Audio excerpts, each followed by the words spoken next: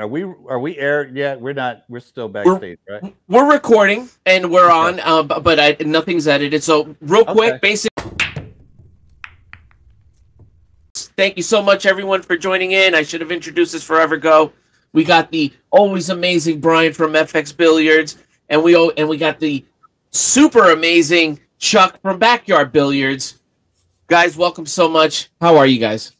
Outstanding. So, while I still have my thought. Yeah. No, yeah, please. You were saying, Chuck and I can send you some racks, some throwaway racks or whatever. I'm going to be doing, and I guess this is a plug for FX Billiards at the same time. I'm going to be doing more podcast stuff. You and I had talked about it. Chuck and I had talked about it. So I'm going to have you each on as guests, probably separately, because we can do our 3-man thing here. But on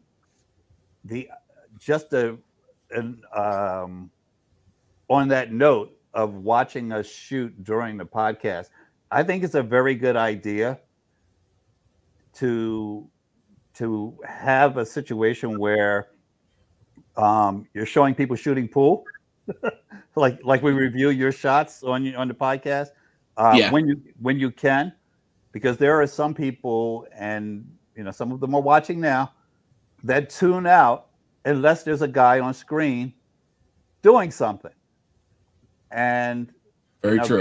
Guys that have like gun channels, they will tell you, unless they are physically actively shooting the gun, people tune out. They can be giving the greatest education in the world, the greatest product review ever. And I saw one guy that actually said, "Don't tune out. I'm going to go on the range and you can watch me shoot." But I got to tell you about this. So there are people that have a very short attention span, and unless they see somebody actually shooting balls in, you lose them. So just my 2 cents. And yeah. But okay. As you're telling me that, I'm looking for something to put in the background. I think that's a great idea. I would love to feature it on the show. And you know how I am about things where I'm kind of particular, but sure. In many ways, I don't care if I lose those people, because they're not going to be good players anyway. If they can't sit still long enough to listen to us talk about ways they can improve their game. Right. But from a business standpoint, from a viewer, get your subscriptions up and your view time, that's where it really hits. But people that can't sit still long enough to listen to why we want you to do what you're supposed to be doing, they're not going to be good players anyway. And that's not my demographic. My demographic is people that want to improve their game. And I'll sacrifice 4,000 or 5,000, bangers for a few hundred people that are serious about their game. So that's my feeling about it. Oh, amen. All right. So that being said, I actually have, now that I got it set up, I know that you wanted the general, the great old general, always on the attack. I tried to get some more clips with him, but actually I think you've seen these. But just to switch it up, I know Chuck here wanted to review this clip of many. So it's been a while, but I love the meme. So that in itself is almost worth it. Let me make sure the sound's on. Can I ask what pronouns you go by? What pronouns would that be? It's 2023, so. What business is it of yours? What my gender is? Friendo? Well, I need to go to a genderqueer protest. Genderqueer protest? Yes, sir. What time do you protest? Now. It starts now. No, it's not a time. What time do you protest? Generally around dark. At dark. How many genders are there? Sir? You're a bit deaf, aren't you? I said, how many genders are there? Oh. Somewhere around 930. I'd say around 930. Are you mentally ill? Why would you be saying that? You'd get canceled. Don't give a shit. Yeah, I picked this one out because of the. Yeah,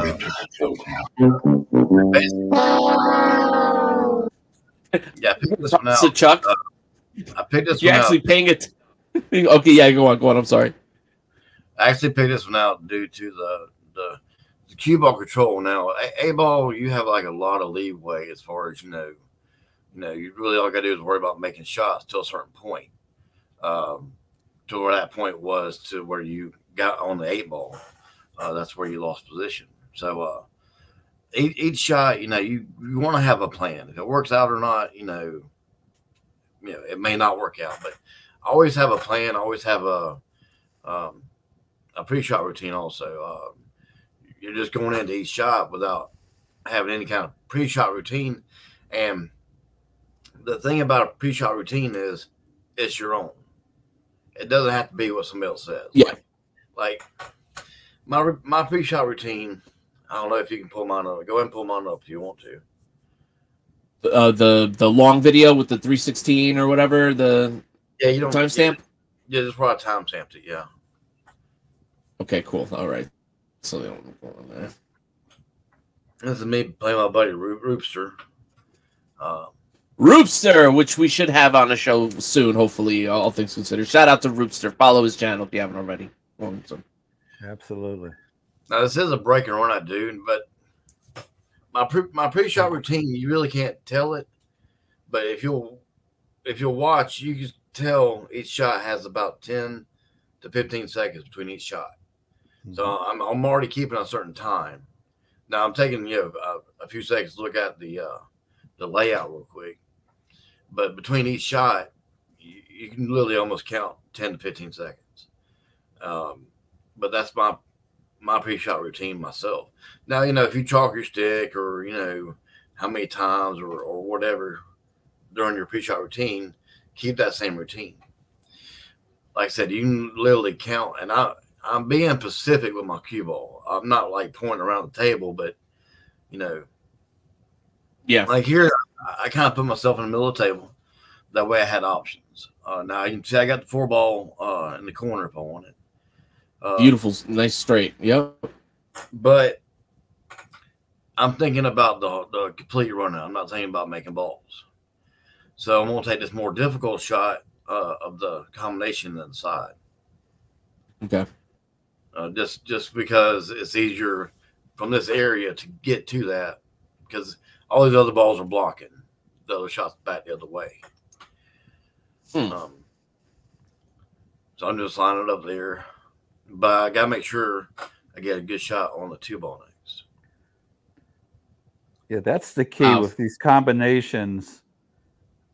I tell people all the time, when you shoot a combination shot, if you're not sure where that original ball is going to go, you're in trouble. Or you get shape on a ball that's not involved with the combination. You can see Chuck knows the direction that the 2 ball is going, and he played shape on it, knowing where it's going to go.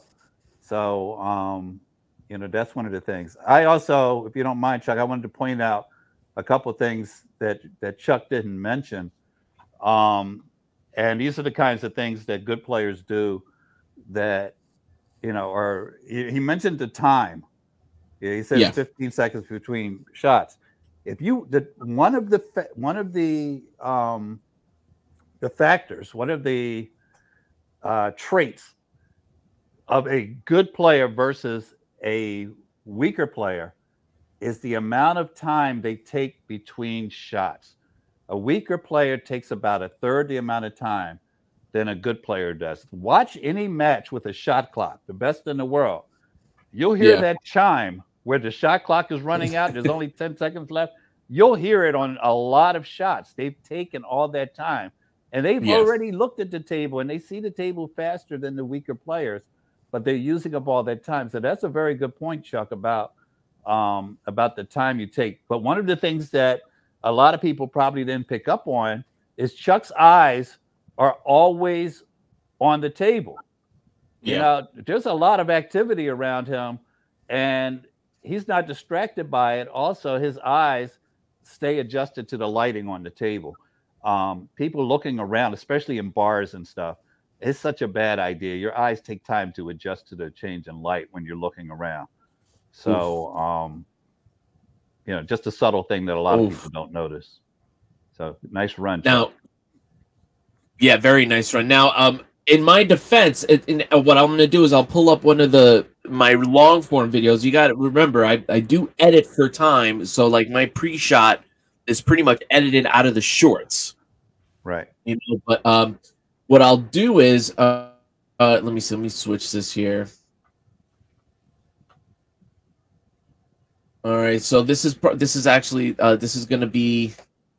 Let me get up here for a second. Okay, all right. Let me start. This is the run I wanted to start with. Oh, there you go. You guys see that?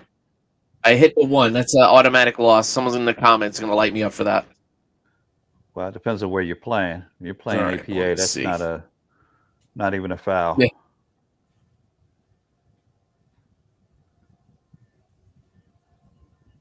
Oh, and I missed that fucking shot.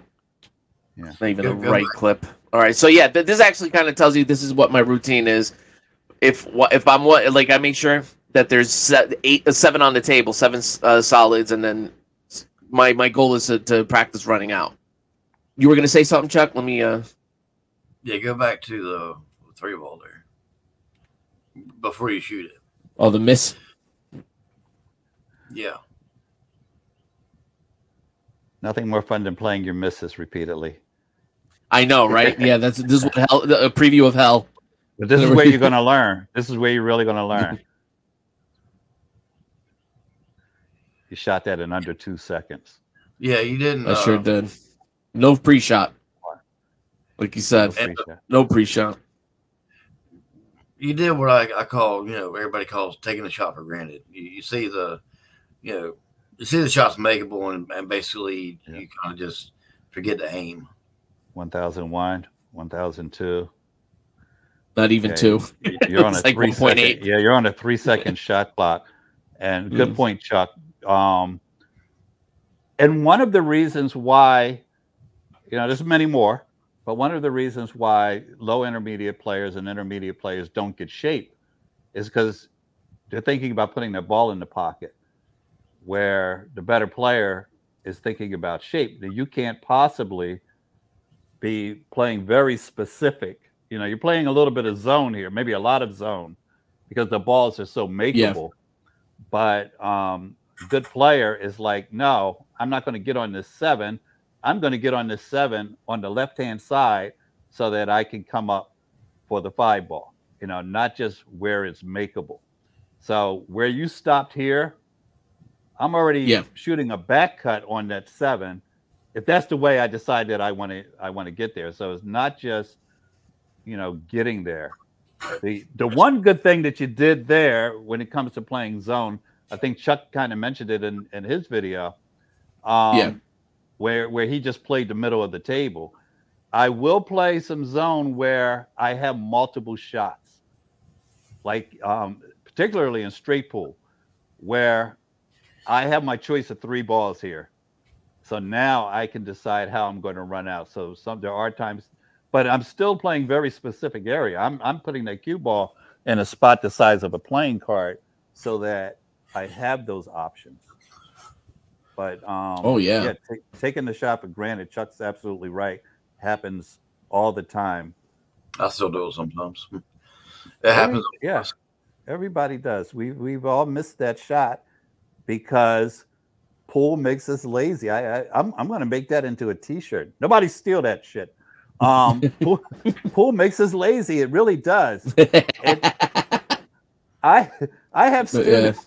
I'm doing Zoom calls sometimes with guys who they're in the gym 4 times a week. They run marathons. They do all this working out, and they won't walk 4 feet to get the short cue off the wall or the bridge. I'm like, are you kidding me? One guy, I made him move his cues because he bought a brand new diamond table. He bought new cues. He bought new balls, bought everything. And in one section, he was up against the wall, but his cues were at the other end of the room. And he wouldn't go get the short cue. I'm like, how about we move the short cues down here against the wall that's up against the table, and you don't have to go anywhere. But yeah, we get lazy, we get rushed, we think we've got it. You know, how many times you do a drill where, you know, you got 7 balls you need to make, you make the first 6, and then you dog the last one because you think you got, I got it now. Yeah, no. That's story of my life. I put out a video. I put out a video a couple years ago, actually, and it's about thinking 3 balls ahead and what that really means. Mm-hmm. Okay, everybody's always heard, okay, think 3 balls ahead. Everybody's always heard that, right? But people think, okay, I'm gonna put this ball there, that ball there, and this ball here. But we're not talking about object balls. We're talking about cue ball position. Mm-hmm. Where do you want the cue ball for your first shot to be for your second shot so you can get a line for the third shot? Mm-hmm. And I actually show an example of where, you know, I just shoot a stop shot and I'm already out of position. So, you know, I can't get on my third ball. I can shoot my second ball, but my third ball I'm out of position for already from the very first shot. So, basically I do a draw shot and put an angle on my other ball so I can get on the third ball. So, it's not about, you know, okay, I'm putting the 1 here, the 2 there, and the 3 there. It's about where your cue ball is going to be each shot. That's what you got to understand. That's a very good point. Yeah, people think it's, hey, Brian, do you know where all these balls are going to go after the break? Of course I know where they're all going to go, but I've got to put the cue ball in those spots as well. And I like your point about the, you know, not just the 3 balls ahead. And here I shot a stop shot and I'm on the wrong side of the ball. Most runs, people tell me every week, somebody tells me, I got down to the last 2 balls and then I missed. Yeah, your run probably broke down on your second or third shot, not on your 5th or 6th shot. On the second or third shot, you did something that prevented you from running out. You go back to the first video. I mean, don't have to actually do it, but the first video that we watched Chuck shoot that run, he had a straight-in shot on the 4. How many people are going to shoot that combination when they got a straight-in shot on the 4? Right. I would have taken a 4. Like exactly. But he takes the 4. Now he's got to work overtime to get back on those 2 balls. And he recognized that, yes, he's got the skills to get on them, but why make it difficult or impossible? And a lot of people don't get that we're not shooting the easiest ball on the table. We're shooting the ones that have to happen. One of the videos that I will provide for you nice. for upcoming, you know, podcast, it's an 8-ball run, and I have all the balls except for 2 at one end of the table where the cue ball is. And I actually get ready to shoot one. All right. But I opt to take a long 6-foot shot down table. And people lost their mind. Oh, what kind of pattern is that? I don't know. Why would you shoot the 2? No, I shot the 2 because I know that I'm not going to get back on it later. Right. I know this. Where the low-level player, first off, they think they're going to get on it. You know, my joke about I was going to get on it. Yeah. And I'm like, yeah, now you're getting on it with the rack because you never got on it. So, but yeah, people lost their mind. Oh, you went all the way down table. You had 3 shots down here. Yes. But that ball, I know, is going to be almost impossible to get on. So I'm going all the way down there to come all the way back here. So now I can run these. And it was the same process as Chuck shooting that combination. You know, somebody is going, oh, why are you shooting the combination? You got this 4 ball here. Yeah, no, that's what they sound like in my head, by the way. That's how they actually sound. Yeah. When I think about them, that's what I hear. I actually break and run the next rack too, and it was actually even harder. I did. Okay. So let me switch. Let me switch it up. One thing I will mention that, you know, I don't care. Say me and Brian were playing, right? And let's just say we're playing 8 ball. He was only 8, and I had 3 balls left. I don't care if the balls are wide open. I'm still looking at the best pattern to shoot to make it the easiest on myself. I'm not just going to start. Understood. I'm not just going to shoot a ball because it's easy. I'm not going to say, okay, I'm going to find actually the hardest shot to get on and go ahead and get on that ball first with the ball in hand. Yep. And then problem shots. Yeah. But I see a lot of people, man, let's put a ball up there and start shooting. And I'm like, I'm going to tell you a secret, okay? I watch people, amateurs play a lot, and there'll be one ball, they'll have ball in hand, they'll have one ball at the end of the table. And all their balls at the one end of the table. They'll shoot all the balls at the end of the table, and they can't get back to that last one. They have ball in hand, they could have shot the one down table and got shape on any of the balls down the other side and ran out. Yeah. And that one ball, that one decision costed them that game. Yep. That is exactly what I was just describing.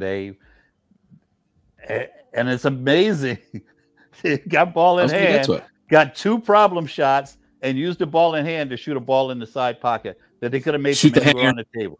Yeah. I'm like, you could have made that from your dining room, and you waste your ball in hand on that, and you got a ball on the short rail at the other end. So, yeah. I remember I told you I had a pre-shot routine, but I'm not over the fact that I will take a minute to study a table or study a problem. Like here, I got a really tough shot. My cue ball ended up on the rail there. So I do take, about at least a good minute here to see what I want to do. What did you make on the break? 6 ball on the side and the corner. So really the only good shot I have is that 10 ball stripe down there on the short rail. Yeah. But I do know that if I do make that, the cue ball's heading towards the 211 right there. In the side. Yeah, that's what I was thinking. That's not a bad shot because it puts you on the 15. If you don't hit the cluster, you would end up on the 15. Yeah, I do actually get on the 15 after that. Yeah. Good shot. Oh, wow. Yeah. Woo! All right. Now swing and miss. This is where it gets kind of funny because I got to hit the 15 real thin. And I end up getting a kiss on the 8. And it kind of messes my world a bit. I have to rethink a little bit. So I'm also stressed out too. And now I'm over to 7 too. Yeah. I ended up cutting the 12 all the way down in between the 14 and 9. Wow. Jacked up over to 7. Yeah. Can't really see because I'm in the way, but I'm telling Ruben I'm like 12 ball. He said 12 ball. I said yeah. He said you said 12 ball, right? I said yeah. You hear me tell him? He's like 12 ball. Right? Yeah. 12 ball. Sit back down. Yeah. I know, right? There's like no room for that to go by. I mean, I'm talking about you. I did that perfect. But I'm still taking time with it. But once I make up my mind, I keep myself still and I concentrate on the shot only. Yeah. So now I got the 9-14. I wish we could see the path of that ball because a lot of people also can't comprehend the fact that you can hit that long rail on the way down table and still make that ball in the pocket. Well, I did. It did kind of rattle the pocket a little bit. But you can hit the long rail. People. That's another one they go nuts over. That wouldn't go on my table. Well, it wouldn't go if you were shooting it. You hit the rail first. What kind of no? You're shooting it. It doesn't go. I shoot it. It goes. It's the same shot. I love that. It wouldn't go on my table. Well, probably not if you were shooting. Oh, man, what a hell of a run there. That was a very nice run. And it all came down to that shot going down table. Very nice.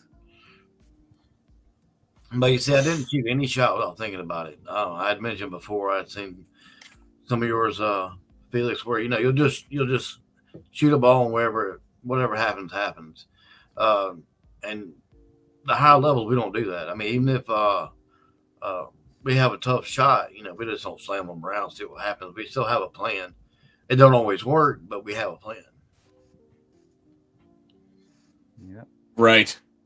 Now I'm it's like the constant battle in my head where it's like this is always my thing. There's either I underthink it or I overthink it, right? And I'll think myself out of a shot, and then sometimes I'll try to go into instinct mode, and that backfires. So, like, yeah, that's definitely to your point, where it's like there's just, you know, there's the routine, and the routine that I usually, or that I should do, is chalk. While I'm chalking, look at the table, take a walk around, you know what I mean? Look at all the balls, and then, you know, make sure that you're still in that my 3-ball rotation or my 3-ball plan is still in motion or whatnot. But, you know, it's like here, I'm doing my little routine here. And but, it's tough as you're learning the game to stay in that 3-ball routine, because you have so many failures that you get out of the habit of doing it. You know, it's like it's like planning your budget, but then you're broke at the end of the month anyway. Like, why did I bother? You know? So, right. So yeah, I can see how a lot of players get frustrated. They're like, I planned it out, because I can tell just from working with you for, you know, so long, the difference in the way you plan the rec versus, you know, what you've done in the past. But you still, you can have a great plan, and, you know, then it all falls apart because you get out of line. But that's where, you know, plan B and plan C come in. So that was a nice run. But thank you. Yeah, like Mike says, everybody's got a plan until they get punched in the face. Until they get punched in the face. Yeah. So previous rack, I got something I want to say about it. Yeah. Wait, I'm sorry. Say that again, Chuck. You want me to run it back? Yeah, go back to that previous rack. I want to tell you what I liked about what you did there. Go back. Okay. That was a very good shot, by the way, though. That one. Go back about 20 seconds. Right. Yeah, about here's good. Yeah. Okay. Well, you get a good draw on this shot, by the way. Yeah. Because I think it was a draw, wasn't it? Yeah, it was. Yeah. Yeah. Surprised me. Yeah. Now the question was, were you in? I assume because you came back so far, you were intending to draw it. But you put yourself on two different balls by getting to this zone, whether it was intentional or not. Yeah, it was. You were going. It was. That was a very. This is what I like about what you did, because you have a shot on the 9 now, but the good thing is you left that for later.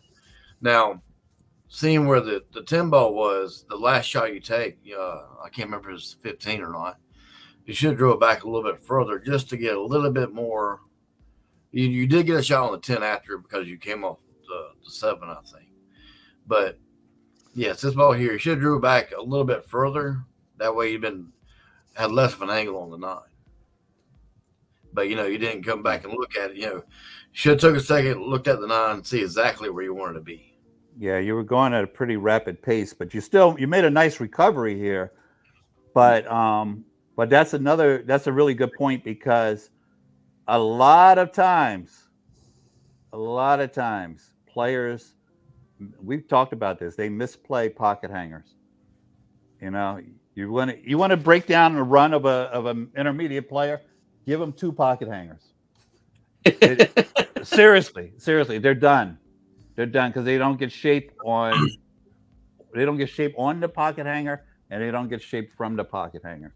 There is a skill about it that a lot of people just simply, they never learn it, because they think they can make the ball from anywhere on the table, and they can, but it's the getting the next shot. So that's where it comes down to no matter what shot you're shooting, you always want to have a plan, a thought. Like I said, me and Brian know we need to get a fuller hit on that 9 to come straighter back towards the 8. Yeah, you're on the 5-second shot clock here. You can tell.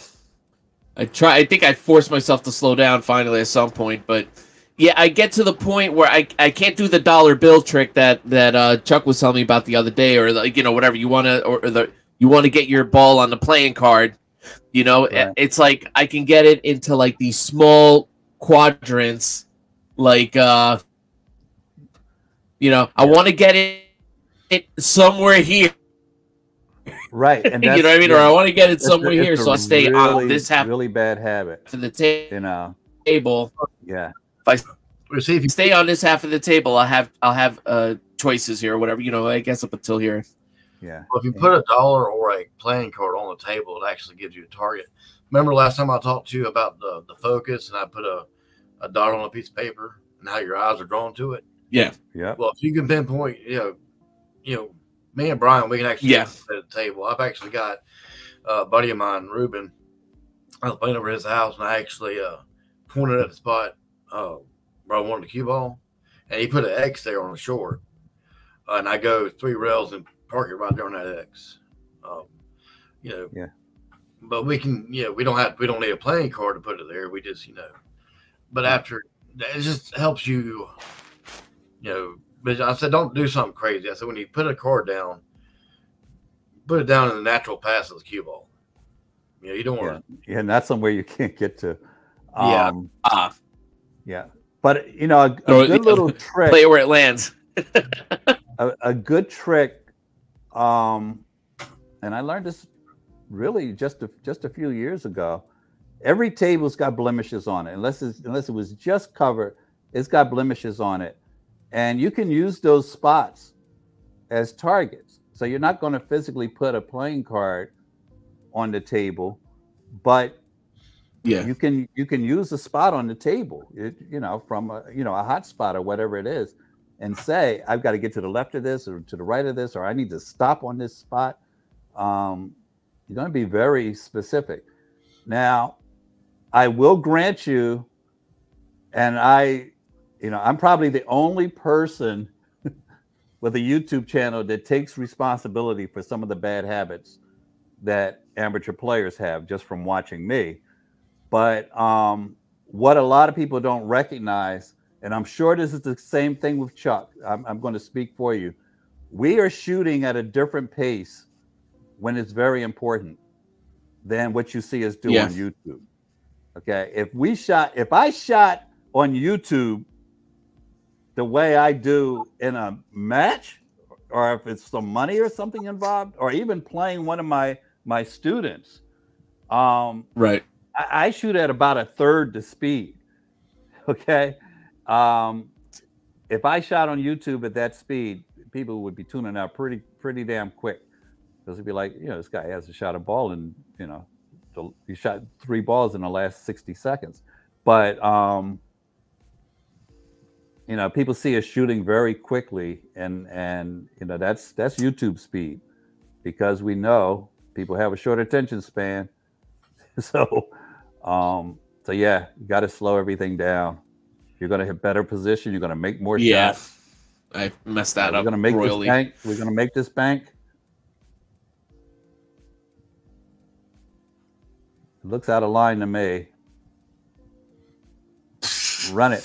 Let's see. It looks short. No, siree, bobbity boo. I'm going to bet you came short. What else came short on that? I'm going to get into what I was talking to Felix about. What I want to talk about the other day was the attitude at the game, your game table, whatever. Okay, if you are playing your match and you miss a ball, take ownership of that miss. I missed that ball. You can't just say, "Oh, this guy lit a cigarette over here," or this person walked by, and you see me at the pool hall. My eyes was on the table.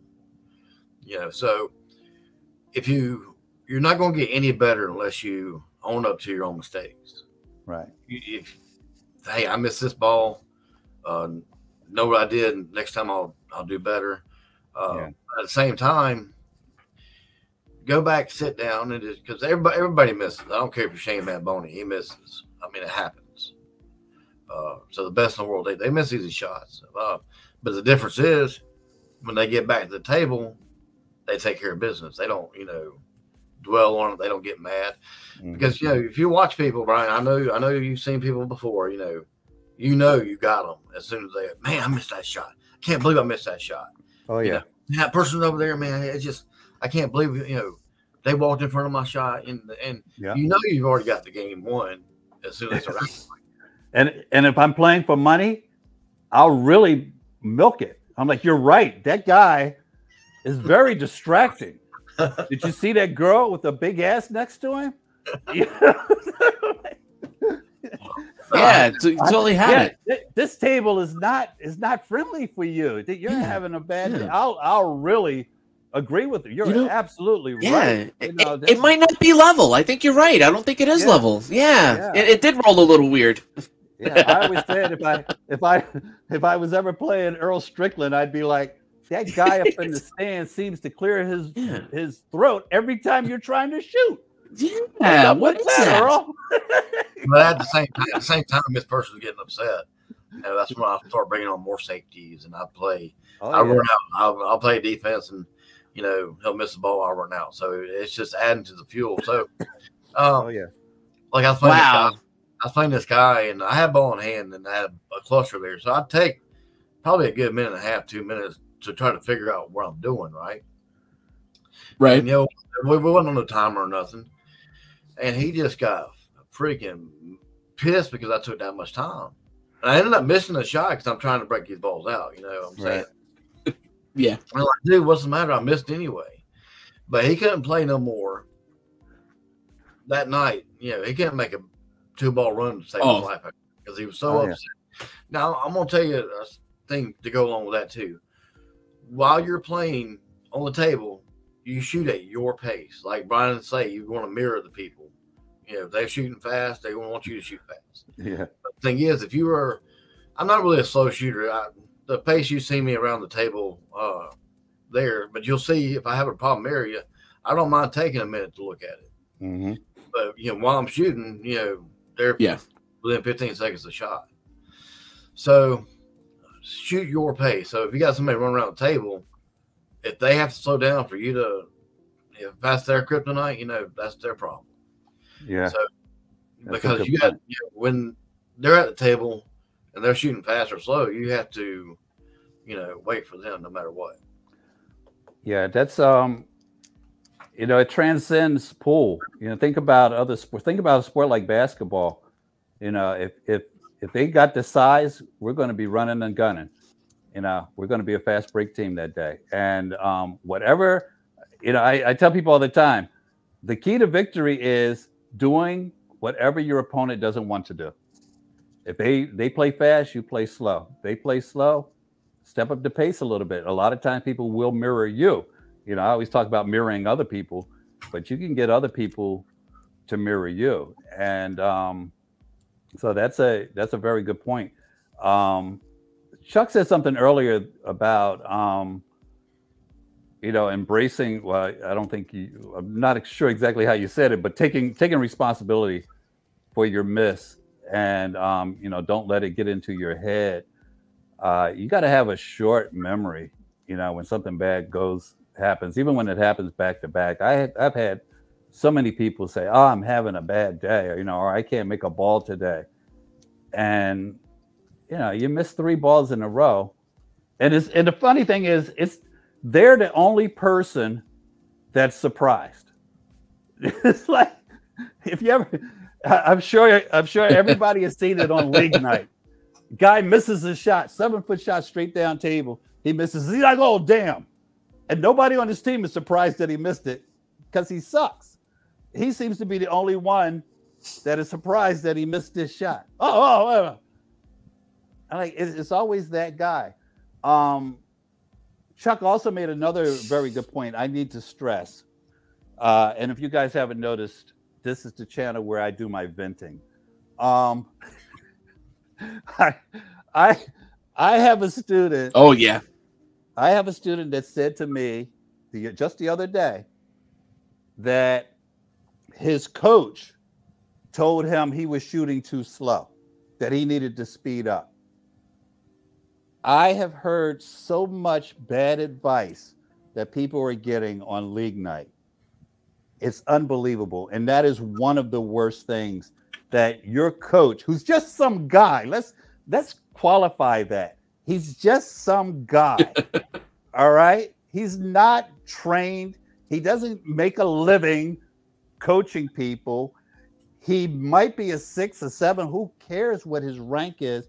Just because you are good at something doesn't make you a good coach. I'm good at basketball. I'm the worst basketball coach ever. Okay. I just don't have the patience to teach it right.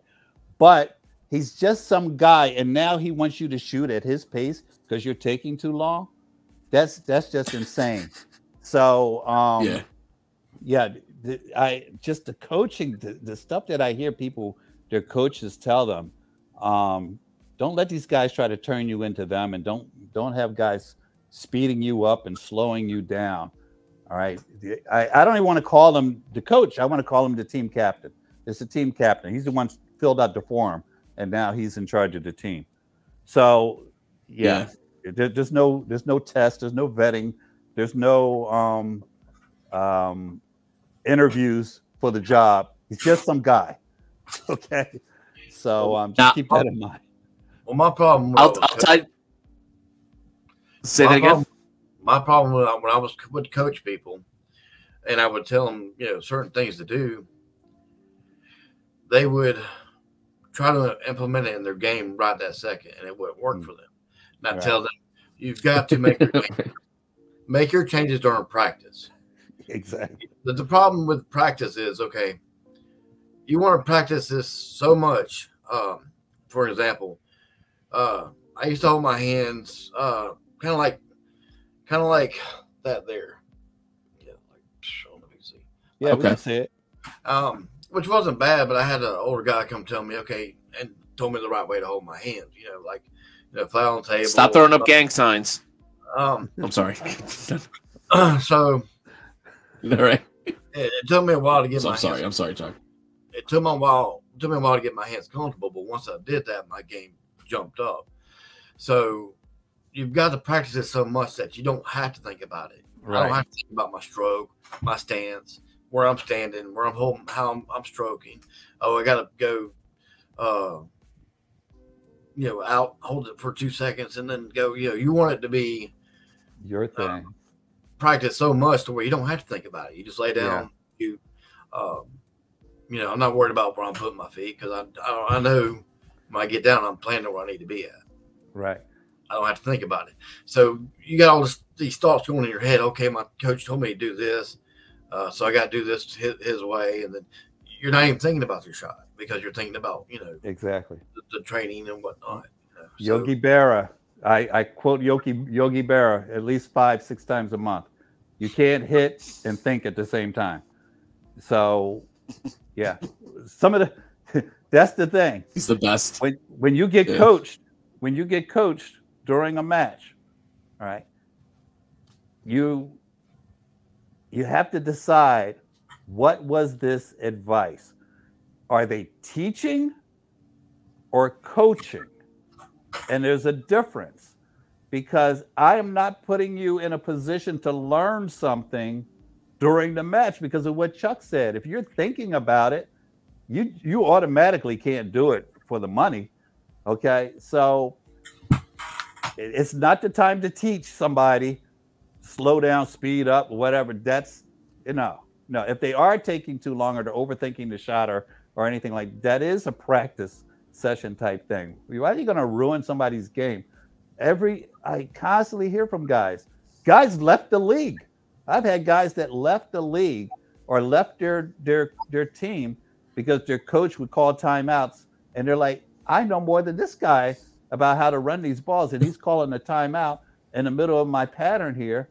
And one of my students, he went from 3 to 6 in APA in a very short period of time, won MVP and all of this. And it took weeks before. Now, everybody knows if you go from 3 to 6, you just joined the league, you went from 3 to 6, and let's just call it 12 weeks. You probably came in as a 4 or 5. All right, you didn't improve that way. You were a 4 or 5. The algorithm just hadn't caught up with you yet. But right, that makes sense. It was after he won MVP that his coach, who was a lesser player than him, stopped trying to teach him. He's like, I got this guy giving me advice, and I'm playing chess and he's playing checkers. He's telling me, you know, how to play a king's gambit. I'm like, just be careful. Yeah. You know, I have received, when I was learning the game, and I also came up, I was a teenager playing grown-ups, and I had a lot of grown-ups who I know intentionally gave me some bad advice to try to mess me up. Because that happened back then. Okay. I still laugh at some of it. And I have at least a couple of times in my life given somebody bad advice and gone back to them and apologize. What I told you about this, you know, my cousin used to have a pause on his stroke. Before anybody was pausing on their backswing, he was doing it. He was doing it decades ago. And I coached it out of him. I said, you got a glitch in your stroke. Nobody was doing it.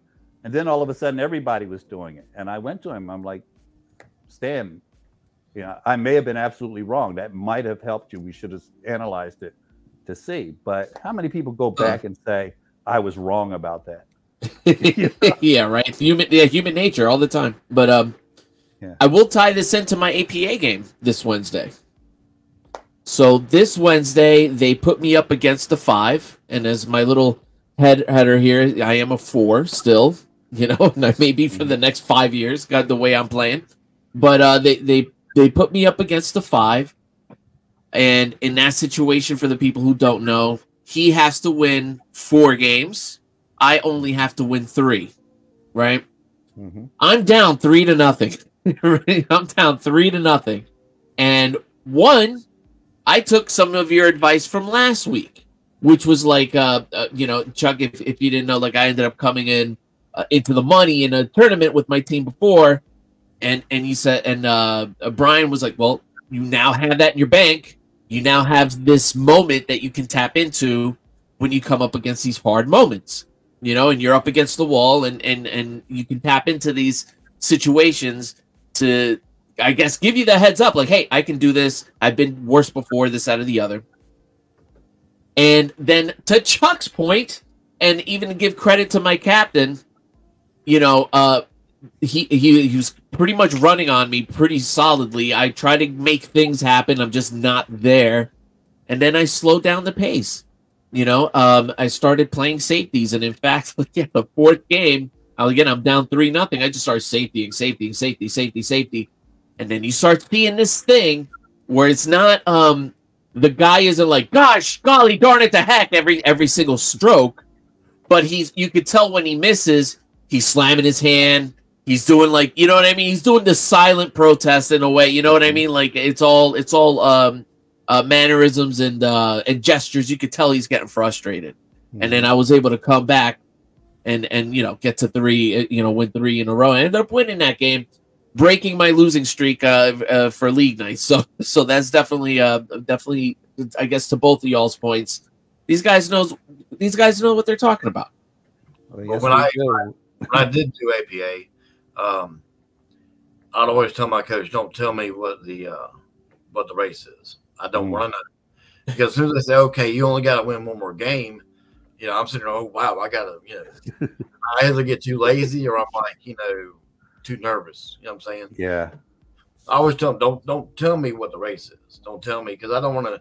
As far as I'm concerned, I'm playing Shane Bamboni in my head. You know, this person, I miss, he's gonna run the table. So with that mindset, you know, because you're already thinking, okay, you guys are gonna think 2 things. Okay, this guy's got to go to 4. I got to go to 3. It's so much better than me. Or you're gonna get lazy and be like, you know, I only got to win 3 games. So yeah, you know, I would tell my coach, I don't even want to know the race. Right. Just when my game's done, just say, okay, you want it, it's over.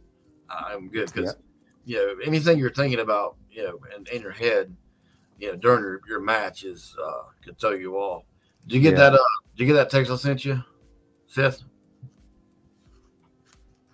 Oh, just now. Let me take a look. Hold on. I did. I think I. Yeah, I got a timestamp. Yeah. This is me and my buddy Ruben again. We're playing on a Brunswick with 3 3/4-inch pockets. Now I want to tell you something about a tight pocket table. If you have any flaw in your stroke, you'll know it. What is that? Triple shim, 3 3/4 inch? It is crazy. I'm talking about those pockets were like that. I mean, yeah. But there's a gold crown. What was the timestamp? I'm looking. I have the. Oh yeah. Classic gold crown table. Sorry, we're breaking up there. Triple shim, probably. Yeah, 248. Are you talking about the safe at 206? Oh, 248. Okay, I got you right here. All right. Actually, all right. Rewind. You guys can see, right? Let me rewind it about 30 seconds from there. Rewind 20 seconds. Do about 30. Okay. A little more. Go back a little bit more. A little bit more.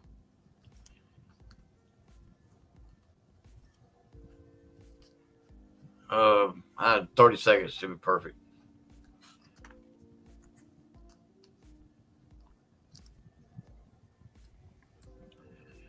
All right, that's good. I have 30 more seconds. I'm sorry. I'm trying to get to the first part of the rack.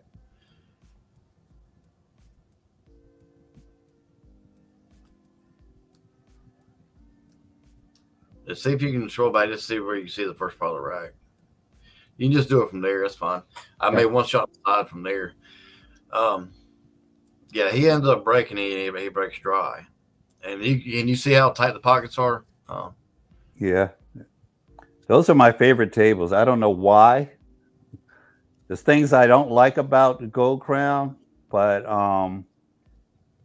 like I don't like the metal plates on the ends because I end up rubbing my cue against them on certain shots. But those are the tables I learned to play on. I always feel at home on those. Well, what I'm trying to get at on this table is on a tight pocket table like this, your position's actually got to be even more perfect. Yeah. You don't want to put any unnecessary spell ball at all. So most of these shots you see are just maybe a tip up top, tip up left. Yeah, you can't cheat the pocket, and people don't recognize. They think, a lot of amateurs think that the problem with tight pockets is putting the ball in the pocket. It's not just that. Your position play gets compromised too, because you can't use the pocket the same way you would on a more forgiving table. So basically, I mean, I'm trying to have good cue ball control, but it's also you got to make your shot and just take what the table gives you sometimes too. Mm-hmm. Like I wanted to get on that 2 on the side, but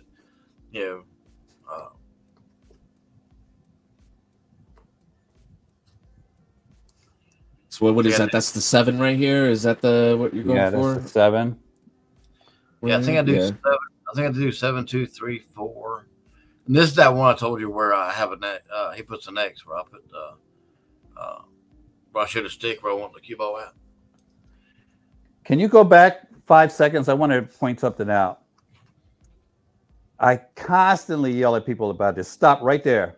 You see how Chuck has put the bridge on the table and put his hand on it? Yeah. People do this. When you can put the bridge down on the table, put it on the table. Don't float 2 apparatuses in the midair. They're like this. I'm like, dude, it's hard. Pool is hard enough. Now you got 2 things in midair. Coming a puppet master. Yeah, you don't have to shoot over a ball. Put the bridge down on the table.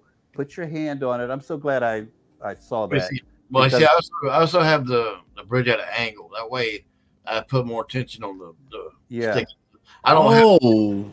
You look over at an angle. You want knowledge nugget. That makes all the sense in the world. Wow. I'm sorry. All right. There is art to this, and people are missing it. You don't just put this that rake on the table. Shut up. Jesus, learn how to use it. And yeah. My community calls me the bridge master because I don't miss many shots with the bridge. Wow. I just looked at the time, Mr. Sensei Brian. I do have to jump, but I love hanging out with you guys, and I'm going to be 3 minutes late for my next call. But, oh my God! Send them my apologies. All right, guys. Have a great day. Thanks for including me in this. This is great, Chuck. I'm going to talk to you guys. Like I said, I'm going to get you on my podcast because I'm going to start doing those a little bit more. I've been working on my lighting and my setup on the other part of the studio earlier today. So as soon as I get my notes together, we will work something out. All right, guys. Have a great day. I'll talk to you. God bless. All right. Hasta luego. All right. All right. Bye-bye, Sensei Brian. And, yeah, Mr. Chuck. Listen, well, first off, before I even go into for FX Billiards, there's going to be a link. I'm going to put a link to Backyard Billiards as well because Mr. Chuck, there is so many nuggets of wisdom you can get from this guy. Not to mention that bridge nugget that you just gave me just blew my mind. I am whoa, of course. So, I guess yeah, man. Anything you need to plug or what's going on? You can watch the rest of this rack because I'm almost over. All right, yeah, let's finish this up. And let's see where we're at here. See here, I'm just trying to get back. Use top. I come straight back for the 3 in the corner. Oh, I see it. Okay. Now I made sure to get the angle that I wanted. Because when I make the 3, I think I come back and hit the stripe. Because I want to make sure I got an angle on that 4 by the corner. Okay. I ended up having to get an extension on the end of my stick here. Oh, okay. So, and let me see. You're, damn, you're whooping out all the weapons today. That's a pretty good tool. It's about $17-20. It's just, and it just tightens on the back of your stick. Nice.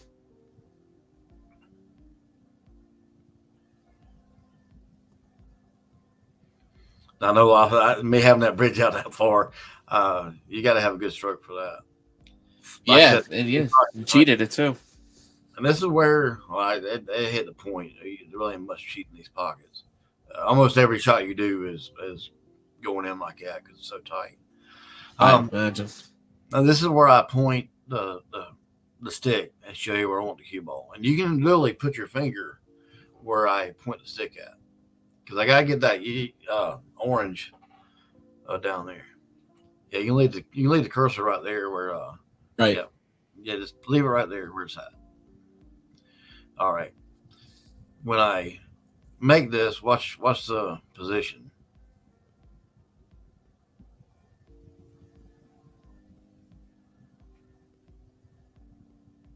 I can click it. Look at that. I can literally click the ball if I wanted to.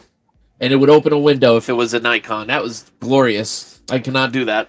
Now you see not at this level. See where I went over to see where I can get on the 8? Yeah. I didn't just shoot a shot. I shot a specific, exactly where I wanted it. This is actually a hard shot on this table. Yeah. And, a little cut like that is hard. Now, I almost scratched. Yeah. I didn't want to put any extra English on it. Woo.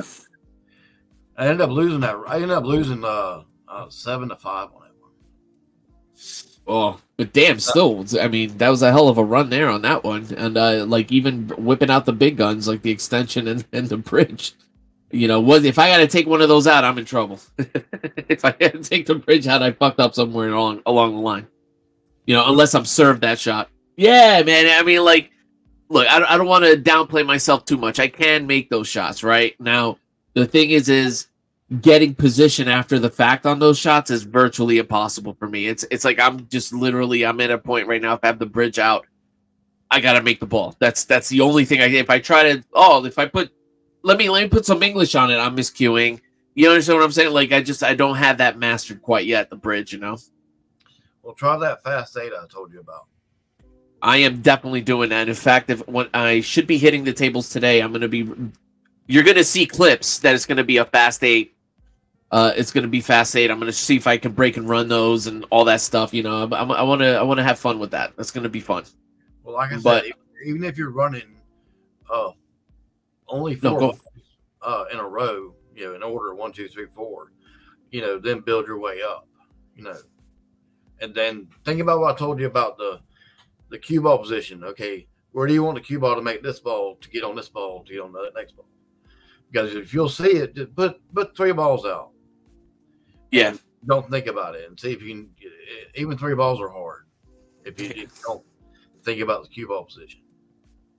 And go back and look at my video on the 3 ball position and what it means. Yeah. Oh yeah. No, absolutely. Now, on that note, I'm gonna call it. I got to get my happy ass to work so I don't get fired, and then I can't do this anymore. But guys, I will have links in the description below. I am so close. And by the way, don't leave when I send out. I'm so close to 3,000 hours of view time. So you know, by all means, hit like, hit subscribe, share the content, and watch the content if anything. But you know, again, I'm going to say God bless to Mr. Chuck, Mr. Backyard Billiards. Thank you again to Sensei Brian and FX Billiards, and we will see you guys next time.